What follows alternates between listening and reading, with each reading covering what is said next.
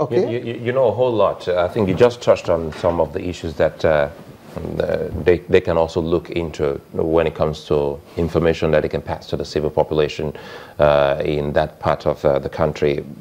Because if truly some of them receive letters, the recipients of such letters, who are they?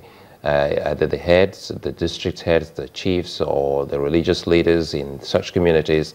And when they do receive them, who should they be reporting to before such attacks are carried out by Boko Haram? By virtue of those positions they hold, either as religious leaders, Serekis or whatever, they already have links with government authorities, be they military, police, whatever, and so on. Okay, they know how to channel these things across. They have linkages already. They already have links. In most cases, when things like this are ongoing, when the military is on ground, they look for the leadership and try to get in touch with them, because that is how you can reach out to the community. And the army is so well structured and organized in such a way that even in the course of your training, you know all this basically as an officer. You know, for some time now, we haven't heard of any attack or major attack until this recent one. Yes, and that's why I called it pockets of, you know. What is it you think we can do to sustain it? Because ultimately, we have always maintained, and I'm quite sure you're still on the same page with Nigerians, that this relative peace and success garnered by the military would amount to, not for some people, especially the families of those that were still looking for the Chibok girls and some other girls missing in Nigeria's northeast. Outside intelligence, which we have overflowed, so to speak, I expect that all our PTIs will begin to ensure that we are able to create and establish them, preventive terrorism initiatives, okay? And we'll begin to take a good look at all the reports that have emanated from past incidents, okay, and try to see how we actually implement these reports. For instance, do all DPOs, as we speak today, do they have counter-terrorist liaison or officers' desk in their divisions? And if they do, are the guys just seated there, or they are actually liaising with their immediate communities to ensure that what needs to be done at the various soft targets are done? Okay? You walk into a lot of parks as we speak now, motor parks, and you see that certain things that should be there are not there. Do we see... And these are where they refer to as soft targets. Yes, please. And then we ask yourself, so look, what happens? Because they attack time and again. And that's why I keep asking, look, apart from all our military strategies to ensure they cannot carry out spectacular attacks, those soft targets, are we seen to be doing anything to protect them from attacks? That is what I'm saying. The counter-terrorist liaison officers and even the DPOs themselves should move out, marry up with the security management committees of these soft targets, be they motor parks, be they our markets, and so on, and try to ask certain questions. Why have you not put this in place? Why have you not put this in place? Check them, show them what to do, and so on. We should be doing all that. Governors should be disturbed that motor parks within their states are not protected. Because why are they not fenced? A lot of motor parks now are not fenced. You can access them from every direction. Yes, I'm happy we're talking about the soft targets, because it was retired Flight Lieutenant Terry Ajobina who came on this program, and he said something about critical national infrastructure.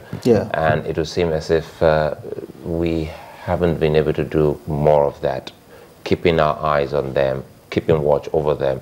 For instance, what has just happened in Niger Delta with the pipeline that was blown up. These are critical national assets and infrastructure assets for the country. And we have them dotted around every state of the Federation. This is away from the military now. You talked about intelligence. What should we be doing in safeguarding some of this, plus the parks and our markets? That's what I was saying just before you came in. Okay?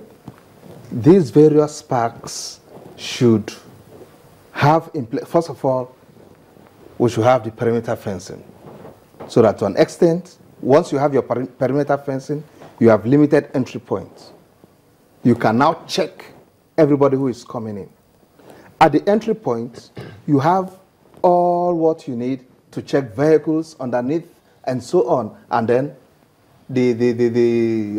what's it called now? We also need scanners in our motor parks. Of course. You need scanners, you need bomb jammers, okay? And so on. There are lots of preventive security equipment you can put in place, depending on how rich the park is or how much of intervention the state government wants or local government wants to bring into bear at such parks, such markets, and so on. All right? Do you think we should also be needing the collaboration of the Transport Ministry on this? Of course. You carry all stakeholders along. All stakeholders must be carried along, even the unions, the road transport unions, and so on. You carry everybody along. Look, this insurgency thing is a national problem. It's not just something for the military alone or security agencies alone. The way we are often, up to see it, and by so doing, we just fold our arms and believe, look, the military should do its job, the police should do its job. Everybody should be involved. There's another dimension that raises a lot of concern lately, and that is, recently you hear about the report of Fulani herdsmen killing a traditional ruler in Delta State. And then if you cast your mind back to when Chief Olufale was abducted and how the scenario played out, you ask yourself, are these just Fulani herdsmen? Are they really Fulani herdsmen? Because if they are working with certain people, they know who to target, how to go about it, and some of those accounts say, look, there's some sort of training and awareness in terms of what to do, how to use some of those weapons. This is a concern, and one wonders, who's addressing this? I expect government to look into that. For quite some while now, even in the last dispensation, I know a lot has been said about this. How come these guys are even armed? They carry automatic weapons around. How come? Where did they get them from?